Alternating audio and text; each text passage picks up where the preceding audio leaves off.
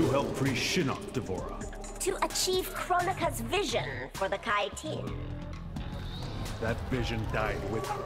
Round one, fight.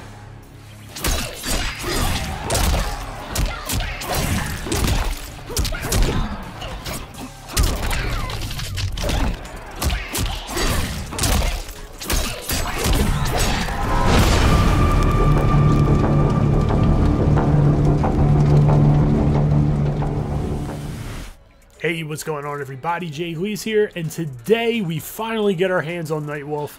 He's been out for about an hour, so I'm going to go over a basic overview with combos and things that you could be doing with Nightwolf to make you a better player.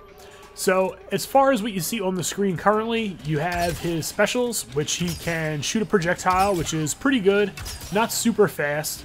You can meter burn it.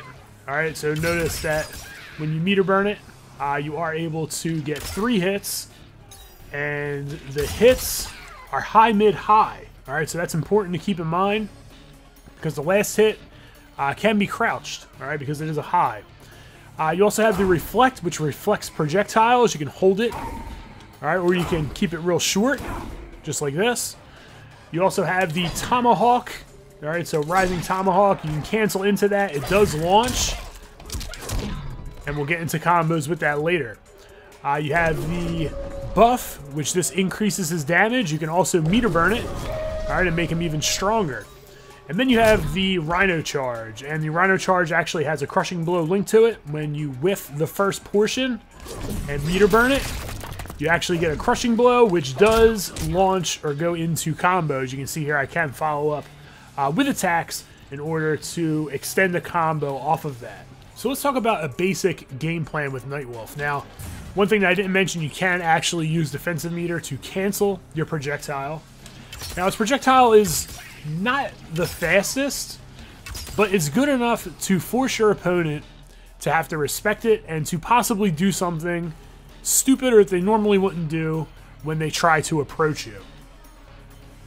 Now, because of this, you're able to utilize the forward 1-2, which is a mid-starter, and it's rather fast, and this controls a lot of space. This gives Nightwolf a really good opportunity to control space, as well as a whiff punisher with the special move, the Rhino Charge.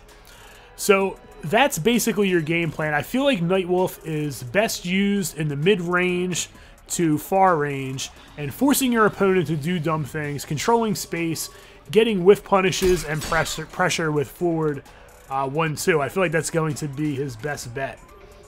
Now, forward 1-2, the thing that's so good about it, I can visually see with my eye whether the hits connect or they don't. If they connect, you go right into the tomahawk.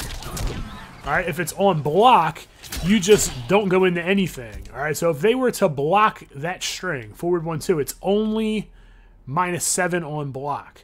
Alright, so we're in a good situation at that point where they're going to probably have to down 1. They can't really full combo punish me in most situations. So because of that, we're in a good spot. Alright, so we're able to stay safe if we do go in a situation and they happen to block. Alright, so let's talk about pokes and Nightwolf's fastest punisher. So the stand 1 is going to be his fastest punisher. You can hit it 3 times and then go into the axe rise. So it looks like that. Alright, so you are able to get some pretty good punishes. 7 frames, 7 frame down 1, 10 hits of advantage. So this does jail into stand 1. Alright, so keep that in mind as well. So off of your down 1 poke, you will be able to jail into your stand 1. So you don't necessarily need to use a mid. You can, however, use the forward one because it's only 13 frames of startup. So you can use the forward one as well, which is a mid, but just keep that in mind, you have options. His down 3 is his furthest reaching poke. It actually reaches further than the down 4. Alright, so you can see I'm able to hit, not able to hit. Let's see, let me back her up into the corner just to demonstrate it. So I am able to hit, I am able to hit, not able to hit, but I can hit. Alright, so I know that my down 3 is my furthest reaching poke. Just to take a look at the numbers here, it's 8 frames of startup, 13 hit advantage, -6 on block. The down 4 is 9 frames of startup and -5 on block. All right, so the down 3 is probably your best longer range poke. Down 4 is not terrible. You can use it if you want to, but I'm going to stick with mostly down 3, down 1. His uppercut is really good. If you notice, the axe goes up into the air. It's really good for anti-airs. It reminds me a lot of Jade's down 2. All right, so that's a really good way to knock your opponent out of the air as far as anti-airs go. Now, one of the cool things also about Nightwolf is the buff in Projectile Wars.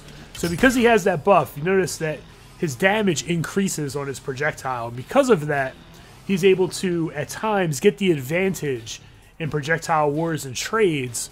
And you can set up combos and things to make sure that you have the buff.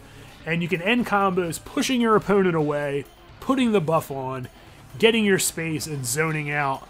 If you wanted to play against somebody like Liu Kang or Jackie or somebody that really thrives on the inside, that might be the best way to end your combos. So we're going to take a look at some combos and some basic stuff right here moving forward in the video, as well as ways to set up your buff.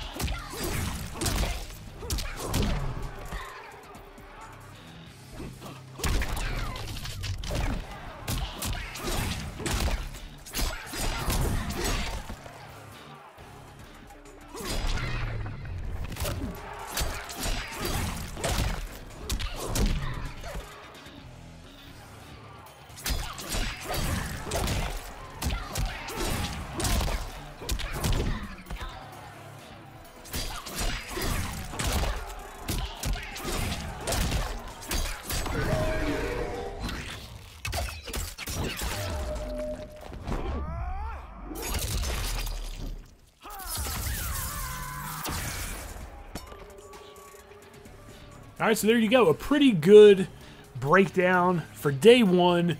Nightwolf, we got some combos, we got some game plans, we got some things going here, an anti-air with the down 2, we got things rolling. If you have any questions or anything to add to the video, be sure to leave it down in the comments section so other people can also benefit from your knowledge, as the character is new, but hopefully this gets you off to a great start.